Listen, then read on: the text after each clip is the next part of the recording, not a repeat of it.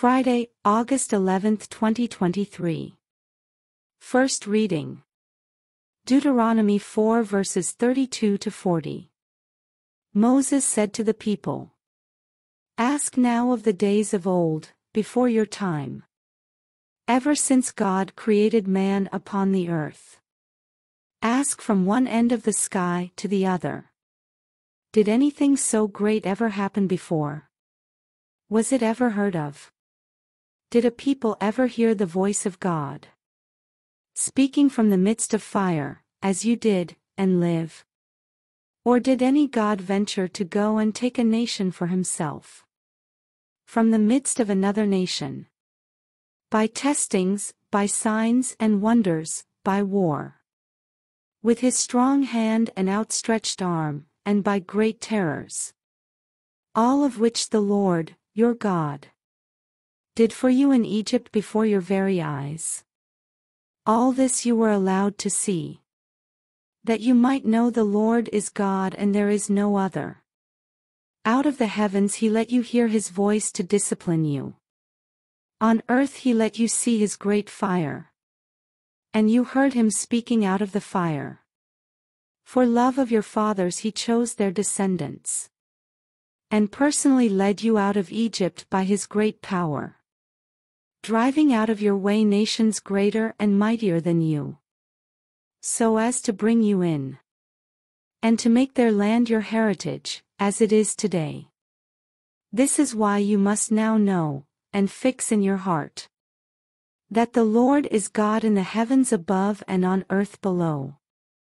And that there is no other. You must keep his statutes and commandments which I enjoin on you today. That you and your children after you may prosper. And that you may have long life on the land. Which the Lord, your God, is giving you forever. The Word of God. Thanks be to God. Responsorial Psalm. I remember the deeds of the Lord. I remember the deeds of the Lord. I remember the deeds of the Lord. Yes, I remember your wonders of old. And I meditate on your works. Your exploits I ponder. I remember the deeds of the Lord. O God, your way is holy. What great God is there like our God? You are the God who works wonders. Among the peoples you have made known your power. I remember the deeds of the Lord. With your strong arm you redeemed your people. The sons of Jacob and Joseph. You led your people like a flock. Under the care of Moses and Aaron.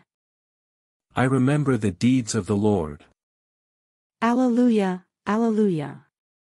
Blessed are they who are persecuted for the sake of righteousness. For theirs is the kingdom of heaven. Alleluia, alleluia. The Lord be with you. And with your spirit. Reading from the Holy Gospel. According to Matthew. Glory to you, O Lord. Jesus said to his disciples, "Whoever wishes to come after me must deny himself.